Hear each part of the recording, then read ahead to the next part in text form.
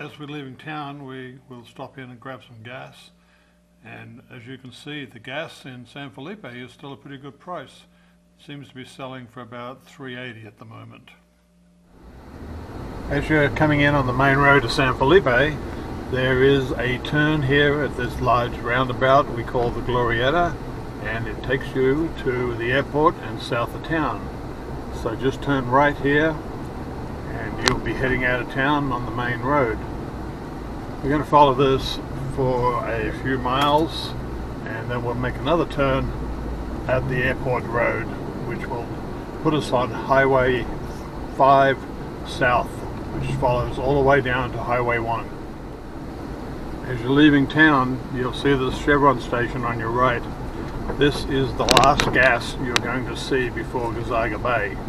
So if you haven't topped off by now, you should really get some gas here, and that will get you all the way down. Actually, from here you can get to Guerrero Negro on a tank of gas on most vehicles, so definitely fill up here before you leave town. At 6 miles from the Glorieta, this middle of town there, you come to this left-hand turn, and this is the second half of Highway 5. You can see the signs to Portecitos, Bay of Gonzaga. So once you turn here, you are on the main highway out of town, heading towards Highway 1. So 6 miles to here, and then we'll measure it down to the turnoff to the giant cactus. At 16.5 miles, we actually turn into the giant cactus. So when you arrive, as this car is here, this gentleman is going to take $10 off you and allow you to go in. So he has got a little chain across the fence here. He'll normally pull up, and you have the signs here that tell you all about the place in English and Spanish, and we're going to see if he has one of the letters. These young ladies are going to go in and check out the place. Unfortunately, with two-wheel drive, they won't be able to get too far. At this point, you're going to find a large parking lot with a sign warning not to go past here in two-wheel drive. At the parking lot, there is quite a good walk through a large amount of very good sized cactus. So if you're in two-wheel drive and you can't go all the way in, just park up and take the walk and you'll enjoy it. Once you drive past the four-wheel drive sign, the road will just meander in, and they used to have a lot of roads, but now there's basically just one little loop you can do, and it's actually pretty hard packed for ways, but at some point you're just going to run into a whole section of soft sand, and if you're in two-wheel drive, that's where you'll have trouble. So we'll drive in and stop and look at a few of the cactus.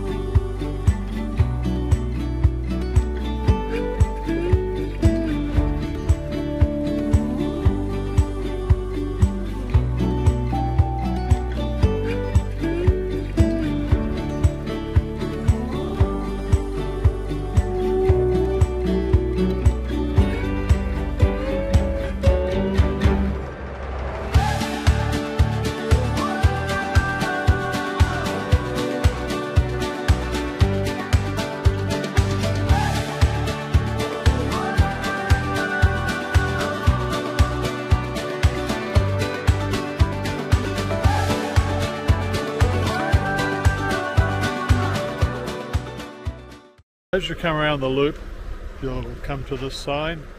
This points you up the hill to the lookout. So it's always worth a drive up there. It's very interesting. And then you come back down and they have a little small sign that tells you to continue on to the rest of the giant cactus. As you make it to the top of the lookout, you get a pretty good view of the valley. Unfortunately, the cactus don't look as big from up here. So once you get up here, you'll see this Little rock garden somebody has decided to put together. Somebody was a little bored when they were up here, but looks quite interesting.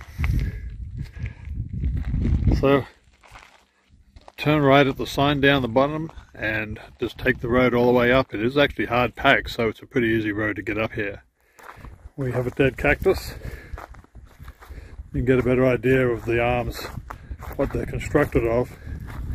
You can see they just looks like a group of sticks in a bundle, and then the cactus meat grows around that.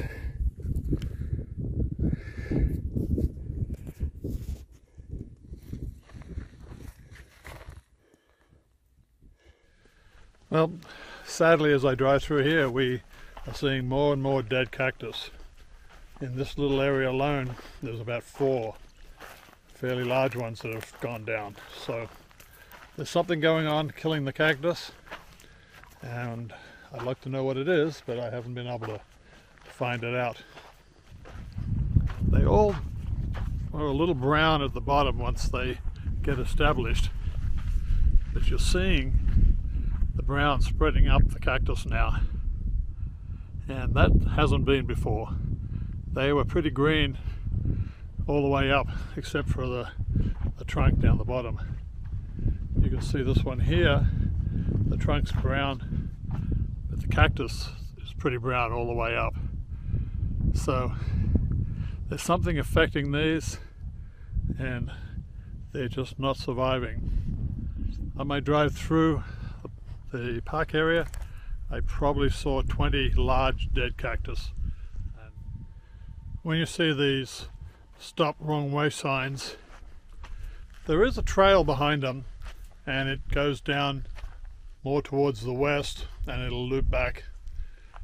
But it is definitely a very soft road.